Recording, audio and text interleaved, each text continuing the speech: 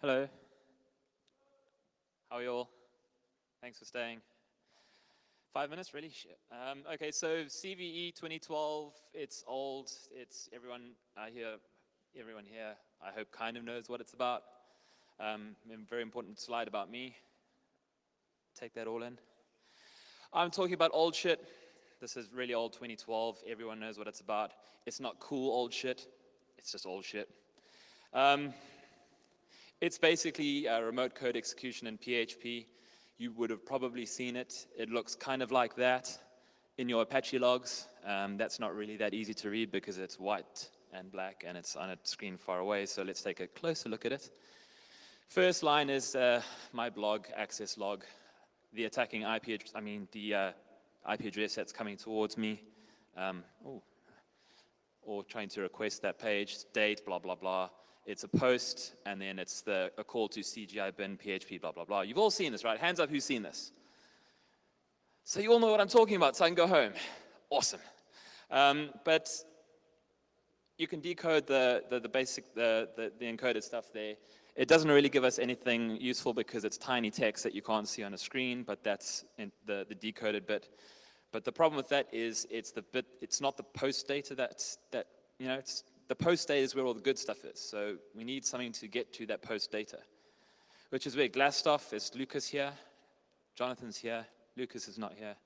Lucas wrote a honeypot software called Glassstaff. What it does is it says, yes, I'm this vulnerable piece of web software, and it takes in everything, and then you get stuff back in a nice little report that looks kind of like that. This is a horrible script that I wrote to pull out information.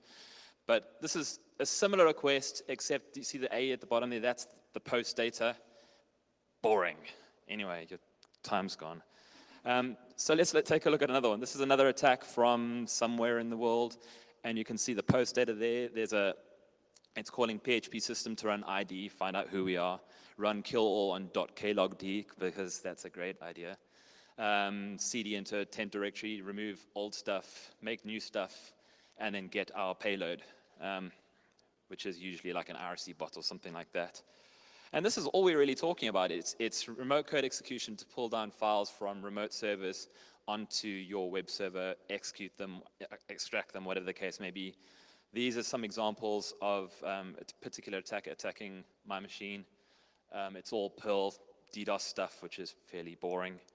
I did get a very interesting sample a while back at CCC, around CCC time. I didn't have access to it now because I'm a retard, but it was 6 files, 2 MIPS files, 2 ARM files, and 2 x86 files. We didn't quite figure out what they were doing, but we think it was some sort of DDoS stuff. I'm not a reverse engineer at all, so I didn't reverse it. A friend of mine did, but it was interesting. This was an interesting one recently, wall of text. Same stuff at the top, but it's basically 3 different variables, which is base64 encoded ELF binaries.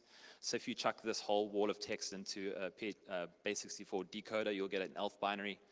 There were 3 ELF binaries, 2 ELF binaries. The buffer F and buffer 2 are the 2 ELF binaries. And then it just dumps those to file, runs them, or changes the permissions on it, and then runs it. This is a new DDoS bot that's going around the world, DDoSing people, because DDoS is awesome. It looks like that. And that's pretty much what I'm talking about. This is all I'm really seeing on my honeypot, is just boring DDoS scripts, but I thought it was quite interesting. So what I want you to take away from this, it's really bad for us, good guys.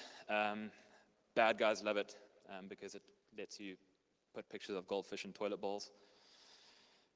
What I want you to take away from this, patch your shit, otherwise you're going to look like a dog in a mustache. Preferably don't use PHP because it's a pile of crap. I'm sorry, it's not a pile of crap, it's wonderful. And thank you. Boobies.